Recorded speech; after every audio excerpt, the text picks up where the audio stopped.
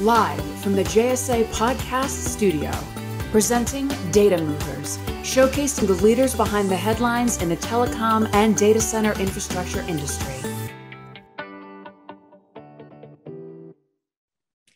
Hey, everybody. Welcome to our podcast series, Data Movers. I'm your host, Jamie Scotto-Cutaia, CEO and founder of JSA, along with my fabulous co-host, top B2B social media influencer. Everyone knows him and loves him, Mr. Evan Christel. Hey, Evan.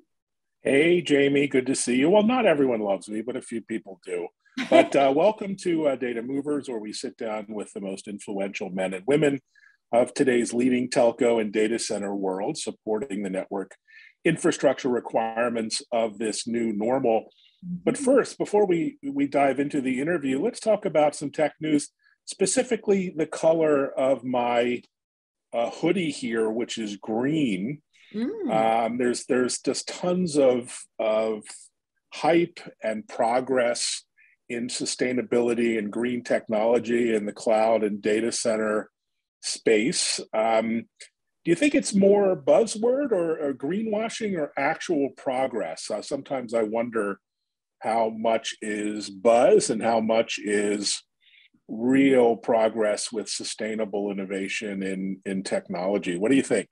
Great question. Great question. And I'm going to go with progress because, gosh darn it, we're writing a book about it. And if this isn't progress, then I don't know what is. But Wait. Stop the presses here. You're writing a book.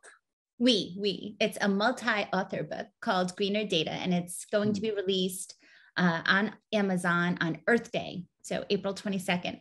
Just a few short weeks now. That is phenomenal. So yes, and I kind of understand the premise, but what's the perspective on the book? What are you going to dive into? I've asked all of our amazing clients and community members. I did sort of a call for authors here and got such a phenomenal response, just industry thought leaders weighing in on how to not just come to carbon neutrality, but reduce carbon emissions in our data centers, in our network infrastructure, and also, how do we bring back biodiversity? So it's a really wonderful book. I've been in a very fortunate position where I hear from my friends in Finland, I hear from my friends in Hong Kong, I hear from my friends in the middle of the States, and I'm hearing all these wonderful, creative ways to approach getting more greener in our space. And I was like, guys, we can't just share this as competitive, insight. We need to really, shout it out and do it immediately. So when I asked folks in December, like, let's do a book in April, people were like, can you do that? I'm like, we're going to find out. So we're finding out. That is fantastic. Well, I can't wait to read the book. We're going to have to do a special bonus episode on the book.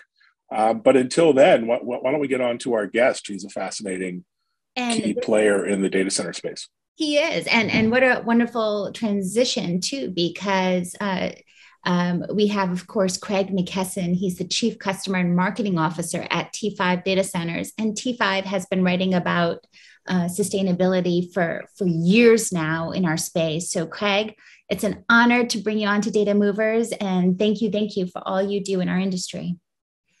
Thanks so much, Jamie. Evan, it's a pleasure to be here and just excited to be a part of your podcast today. Thanks, Craig. And let's start with a brief introduction. Maybe you can introduce yourself and T5 Data Centers for those who aren't familiar. Sure thing.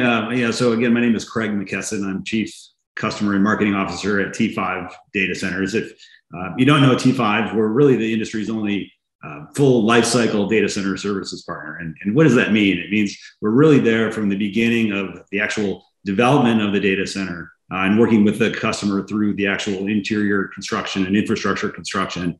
And then even more importantly, there for the ongoing facility management, sustainability, and renewable portion of the assignment.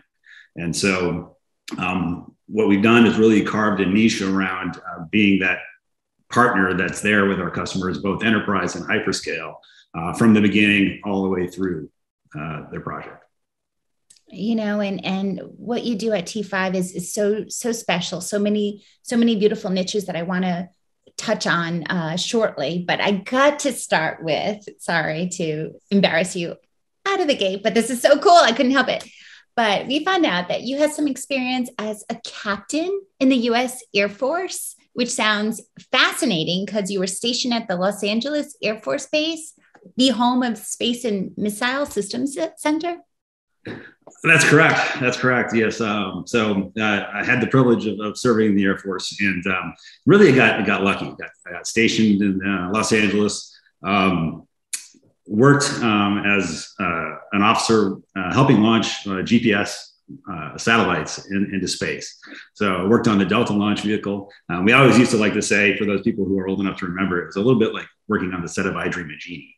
And so you got a chance to be in the bunker with a headset on during a launch, crawling around the launch pad in Cape Canaveral. It was a really unique experience, and little did I know at the time, the project that we were working on, as I said, was the GPS system, was really going to transform the way we all do business and live on a day-to-day basis. It certainly has. That is fantastic. I'd personally like to thank you for GPS. I remember the days of driving around with MapQuest and maps in my car, and it was a hell on earth. So thank you. That was the thing, Evan. So being in LA, they had this thing called the Thomas Guide, which was literally 2 or 3 inches thick. And in order to get around, you would go from page B3 to page C7, and you're flipping back and forth, and that's how you did it. And now today it's either you pick up your phone or you look at your watch, and I mean, most of the time I don't think I could get from A to B without just watching the dot on the car. Yeah, kids these days have no idea the struggle. But so how did that experience then translate into your career path subsequent, and then getting into commercial real estate and then data centers? Yeah, so it's kind of funny. My first job in commercial real estate after transitioning out of the Air Force, I was actually interviewing with LaSalle Partners, and I was talking to a managing director there at the time, and he looks at me and he said, "Well, Craig, real estate isn't rocket science." To which I deadpan, I said, "Well, that's okay because I used to work as one." And mic drop. Yes, it was basically a mic drop. Tired. Weeks or months later, after I get the job and I'm starting, and we happen to be out and we were grabbing a beer after work one day, and he says to me, he's like,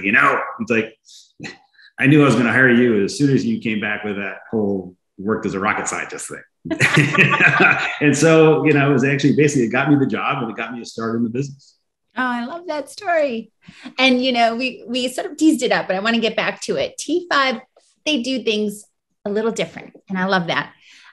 So let's just get our readers, our viewers, a little insight there. So, okay, let's start with 2 million work hour safety record. Tell us more.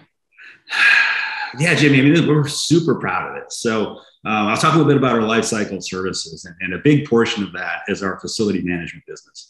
And so we not only operate our own T5 data centers, but we operate data centers on behalf of some of the world's largest and best companies around the world. We actually operate about 55 data centers in 20 markets around the world today, and have grown that team to about 500 critical facilities technicians. Wow. And so we're super proud really to take our tagline, which is forever on, and expand that out to being forever safe, forever on. As we know, data centers can be incredibly dangerous environments. You're working, around, basically lightning in a box, megawatts of power.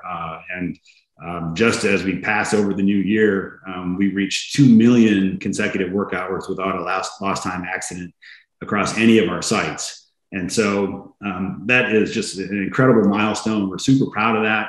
It's really important to all of our customers as well. And it's something that we really hang our hat on in terms of our culture, our processes, our training. And we just want the world to know about it. Yeah, that's phenomenal. I recall that fire at that data center and company, I won't mention them, but in Paris a few months ago. And it was just a terrifying kind of incident. It took days, I think, to get under control. Mm-hmm. So what makes up a top-notch facility management capability? What are the best practices, or what's the special sauce behind what you do. What's your secret? Basically, give it all away now, right here. Yeah, give it all away. So, like any good recipe, it all starts with having the right foundation. I love to cook, and one of the things I learned early on when I started, training for cooking was you need mise en place, which means have all of your ingredients out and ready to go, and be ready when the fire is hot. You have it all ready. You can get it done right. And so we really approach facility management the same way in terms of a foundation of training and process and procedure and building a culture around following directions. We recruit and retrain the best. We recruit a lot of transitioning veterans, a lot of former people who worked as Navy nuclear technicians, people who understand what mission critical really means. And so, at the end of the day, our customers are trusting us with their business. They're basically handing the keys of their business over to us as a data center provider and facility manager. And so, you mentioned, the fire that happened over in France. That can knock people out, not only, put lives in danger, but can knock businesses out for an incredible amount of time. And so we take that really, really seriously, but it all comes back down to understanding the fundamentals, being trained, being drilled, so that when something does go wrong, we know exactly how to go about and mitigate that situation with minimal loss. Yeah. And, it's funny, and I'm thinking about so many military men and women who have been brought into our data center ecosystem world, and looking at our processes with that engineering focus, being prepared ahead before the fire's on the grill. And I think there's a lot to that. It kind of brings me also, I heard a little bit about your project, your newest project, serving the U.S. Army Cyber Command in Augusta. Can you tell us any more about that? Yeah, Jamie, we're super excited about this. So we just announced it a couple of weeks ago, but we're in the early phases of launching a 190-acre, 200 megawatt data center campus. As you said, located in Augusta, Georgia, but even more uniquely, directly adjacent to Fort Gordon, which is also home of the U.S. Army Cyber Security Command headquarters. And so we believe, it's real estate is all about location. And, this site has great access to low cost, reliable power. We've got tremendous, fiber connectivity.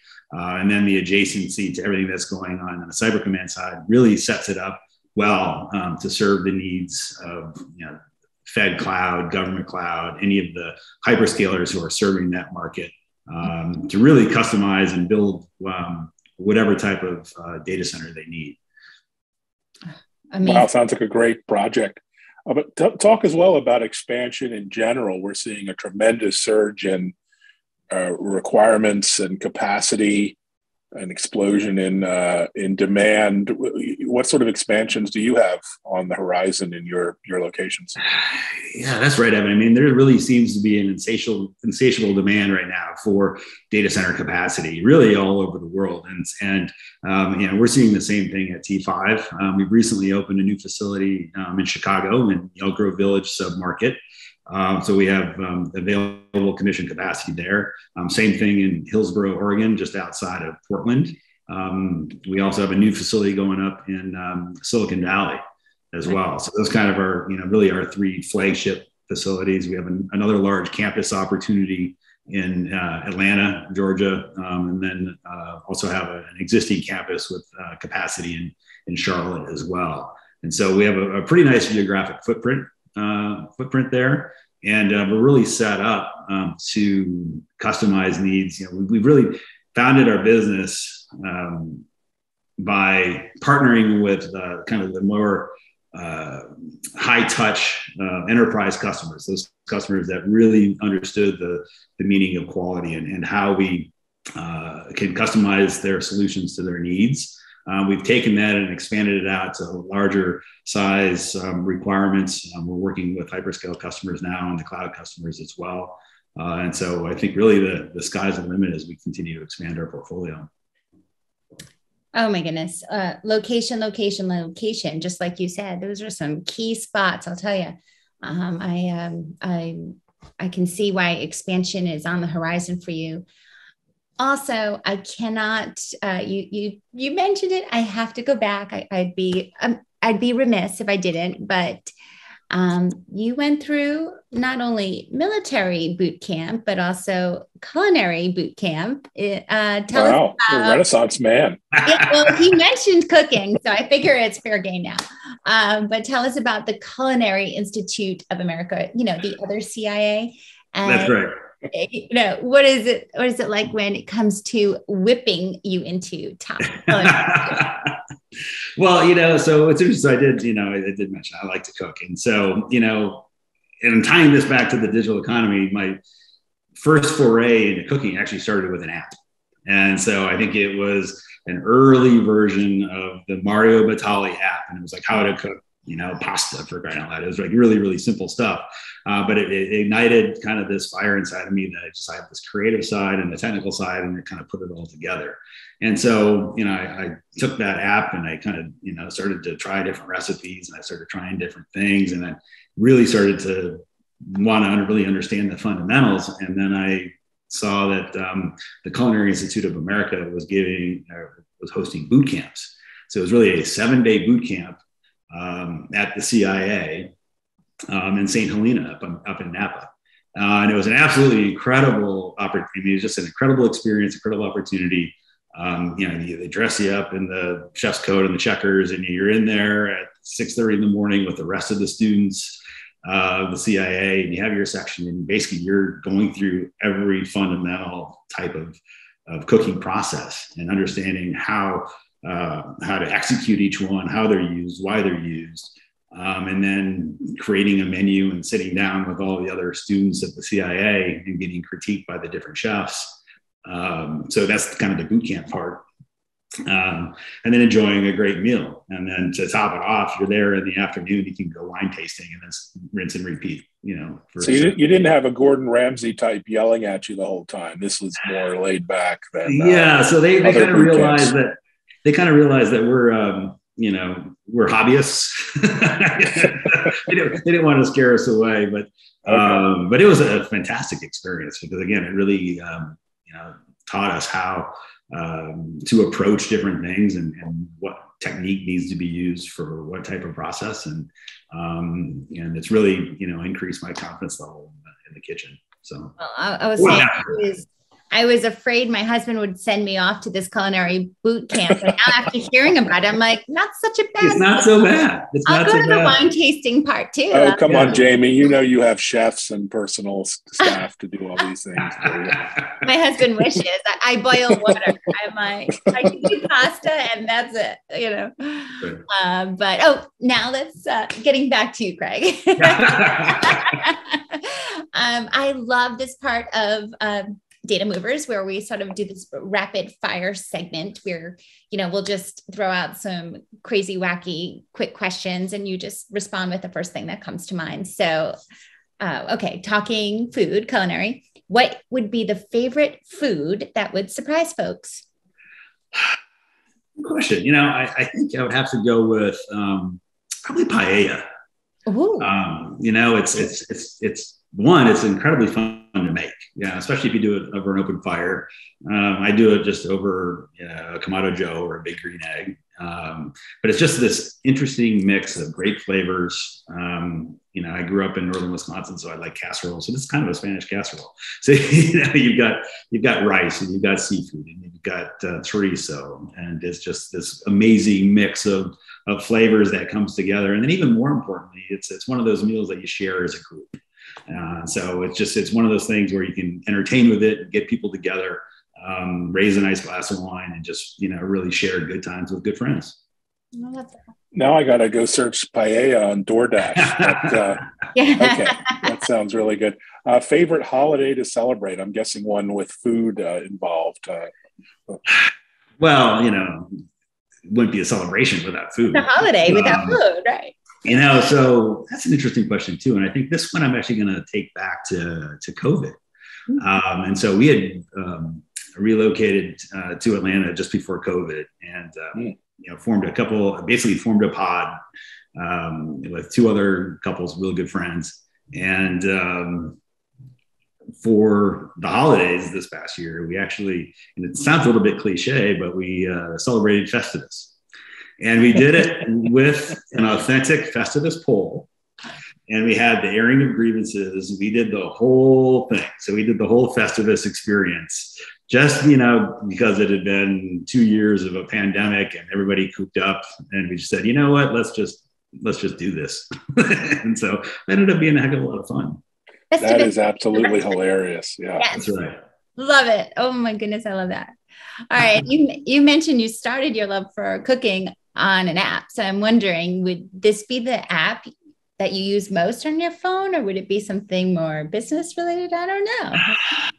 What's your favorite app? So if I look at my phone, it's probably the app that gets used the most, and it couldn't be more appropriate, but it's my podcast app.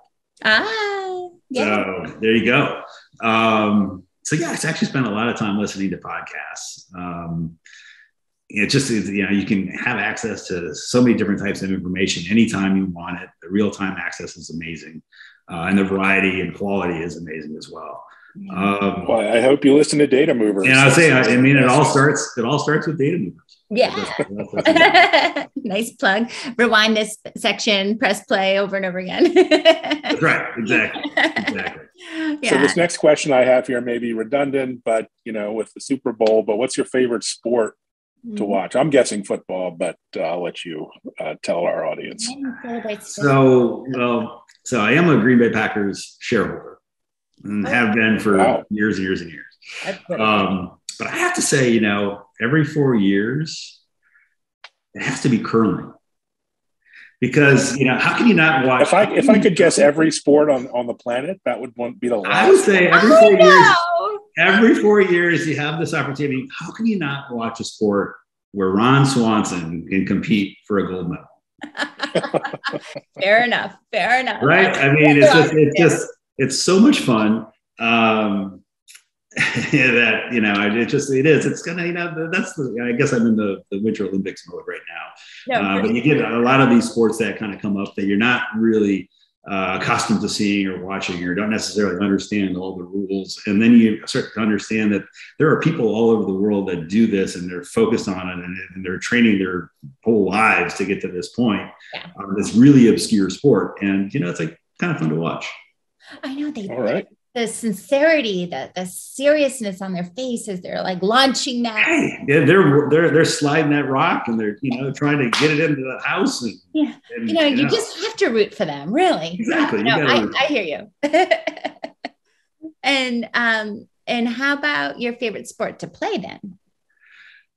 So I'm going to kind of keep the Winter Olympics theme. So I love to ski. I used to ski race as a kid, and was actually just invited to become an ambassador for the U.S. Ski and Snowboard Association. It was the U.S. Ski and Snowboard team.